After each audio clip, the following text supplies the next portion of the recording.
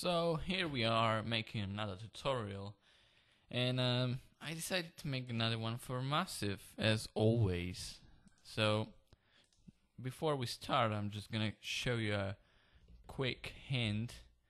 If you have a MIDI controller and you run FL Studio first and then your MIDI controller, it obviously doesn't work. So you don't have to turn off FL Studio. So in case you don't know, you can just go to options, MIDI settings, and click rescan MIDI devices, and then it works. So it's a pretty good thing to know. I didn't know it for a long time, so I thought it might be helpful to you as well. So here is Massive, and as you know, that's why you're probably looking for it. Now, well, I decided to make a tutorial about LFOs. And actually, I don't know what exactly it's gonna be, but I'm gonna show you the Preformer and also stepper and just LFO in general. I don't know if LFO and Preformer is a different thing. If you change it, it's just this green button can be changed, and I'm gonna show you all three ways, how they work and stuff, you know. So let's start with a simple sound. Well, this is definitely not a sound. Okay, this sounds good, and it doesn't really matter because okay,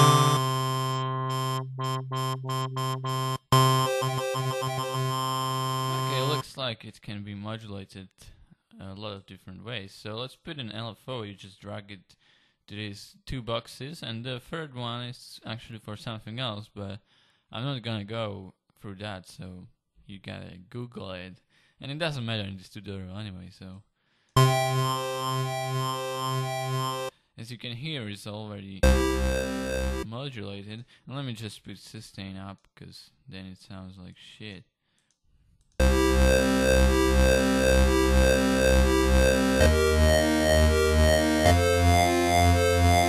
Well, that's the basics of LFO. It will just modulate anything you put it on. It goes like this knob is going like this and there all the time, but it's controlled by the LFO. And actually, this is the speed of LFO. You can automate that if you want.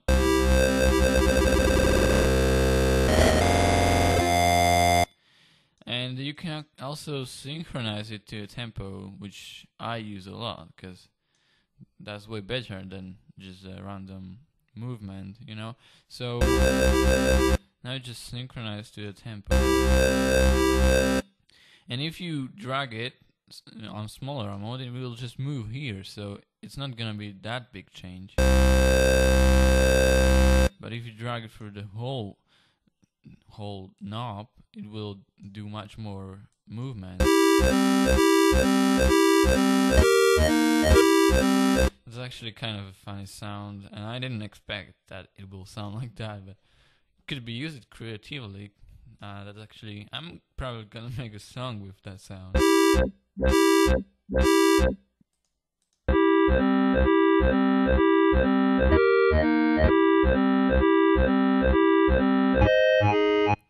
Well, that's pretty awesome actually. I'm definitely gonna go and try to do something about it. But in this tutorial, I'm showing you the LFO and not some funny sound, so let's just skip that. And we can also modulate some phase, or maybe not. I guess this will be enough. I mean, it'll just work fine. So this is the LFO, and this is the synchronize button. And what else? This is a restart button.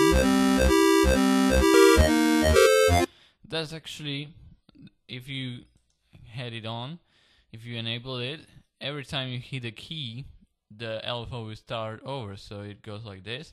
And if you hit a key if you are in the middle, and you hit a key, it's go once over from the start. So, and if it's not on the restart, it will just go and never restart. I guess you understand what I'm saying, but you also got these different curves.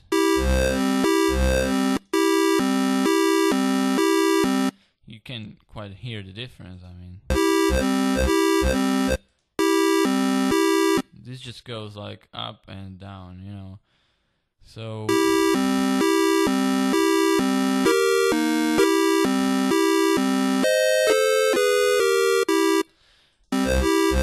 and you can also choose more curves from some presets there are. And you can also move the curve.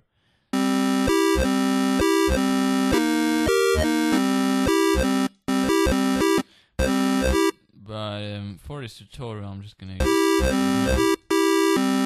Actually, it's not a tutorial for the sound. It doesn't matter which curve I'm gonna use. And you can also switch between two. So I have this one here and this one here, and this fader controls it. So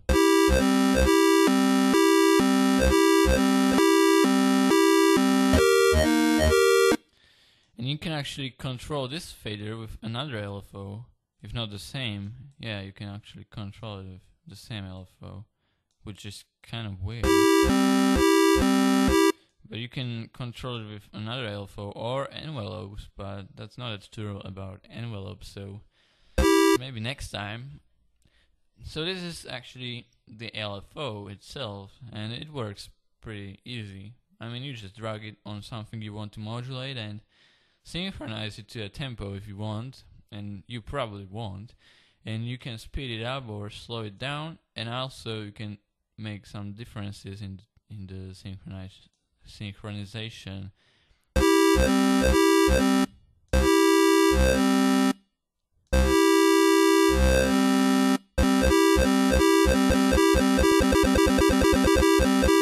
You just gotta play around with it, and there is not much to play around. The most important thing is what you apply the LFO to. So if I applied it to something else, it wouldn't sound so interesting. So maybe the amplifier, you know, it would just be something different.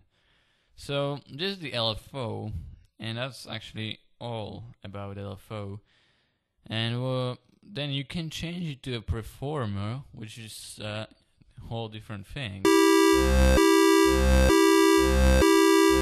So the Preformer goes with these curves, and you can change them, so you can make your own sequence of different curves.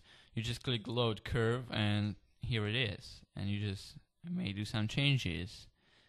And also you can change the speed as before.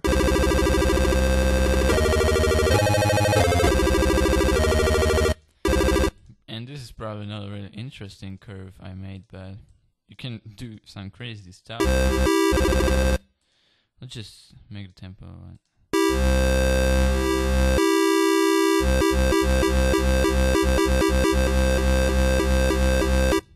I mean, this is not the best example of a sound using this Preformer, because it's really shitty sound. I'm just gonna show you some of my projects when I use Preformer, and there it sounds really good. So maybe that's gonna make you more interested.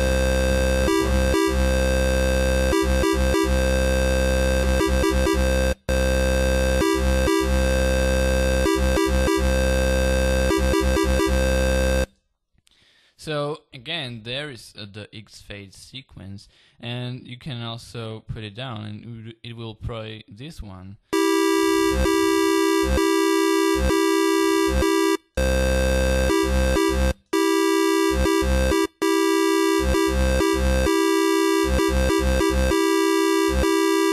And I think when you hit these buttons down there, it will actually not play that one, but it will play this one, where this is not gray, but it's not enabled. Then it's playing the upper one, and if it's enabled, it's playing the one that's down. So, but if the fader is up,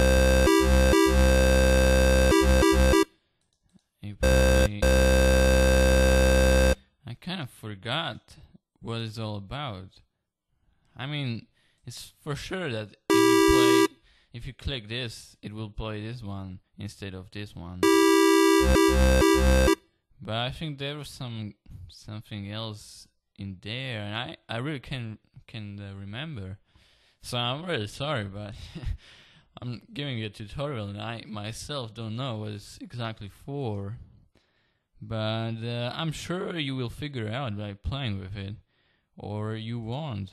But this tutorial is still just free tutorial, so don't complain, you know. And you can also make it smaller or longer, whatever you want. And what was this for? I know what this is for. This actually removes the preformer. So if it's all the way down, it's not working. It's like without LFO or Preformer, and if it's up, it's with it. It's modulating like always. So that's how the Preformer works, and you can again not synchronize if you wish so. And there is the restart button again. So I'm gonna show you actually. When I hold one key, it will just go, and when I press another, it will go from 1.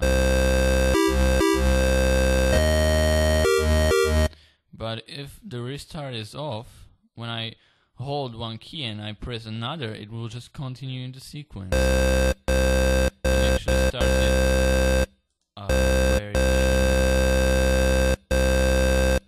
Well, I'm gonna show you now.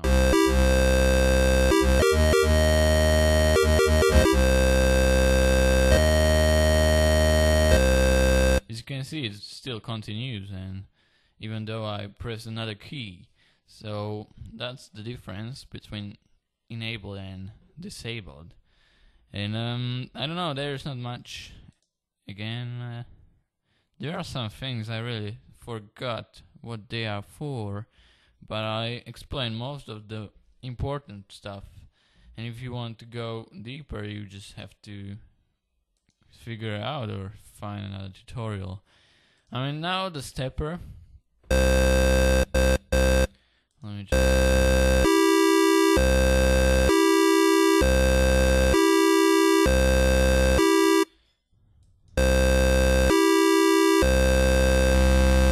It's actually showing you how much you want. So if it's down, it's actually like this was down. Actually, let me put it all the way down now. So if this is totally down, it's like this is as well. And if it's up, it's like it's on full volume. This knob is like on full volume, but it's actually not moving, but here it is.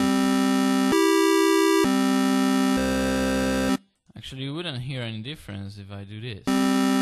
This is when this is down, it's like this. And when this is up, it's like this. And you don't have to do it manually, you just make a sequence.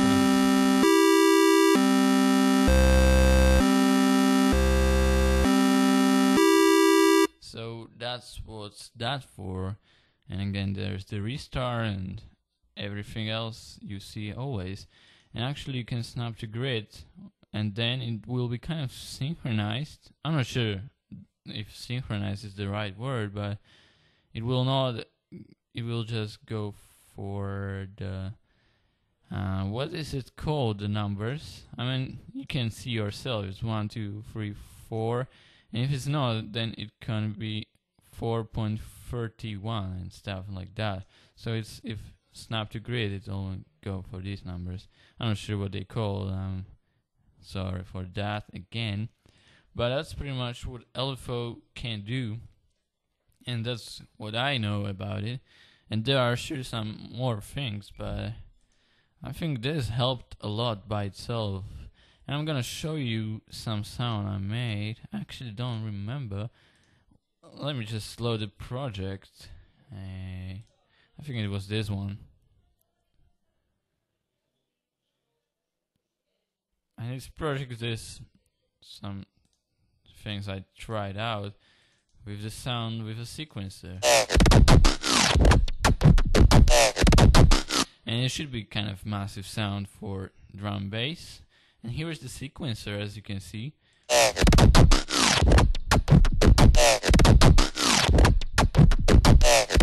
I actually used just one oscillator. I tried with more, but then I did some experiments and I only used the one. And here is actually how it sounds, the full song. I mean, it's not a full song, it's just a demo.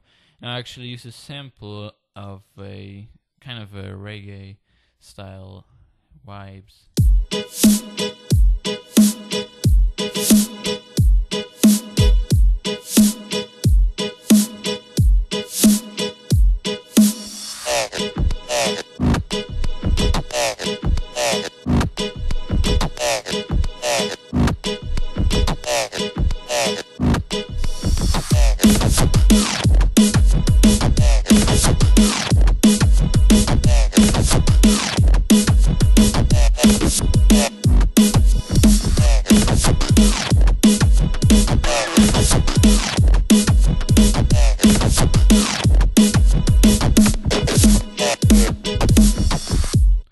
So as you can see, that's just a small experiment I was doing with some snare. I made really cool snare and I wanted to make a song with it. It's kind of nice snare. And as you can see, here is automation, and it automates the, wait a second, it automates the X fade. So for a second there, it's actually down, so it's playing this one here. And that's pretty nice effect it made. So I really like this actually, and I should probably finish this up, but I don't know how. And I got some drum bass. I don't know if you like it, but I think it's pretty good. And thanks for watching, and as you can see, this is how you can use it for really interesting sounds, and I hope you will. Bye.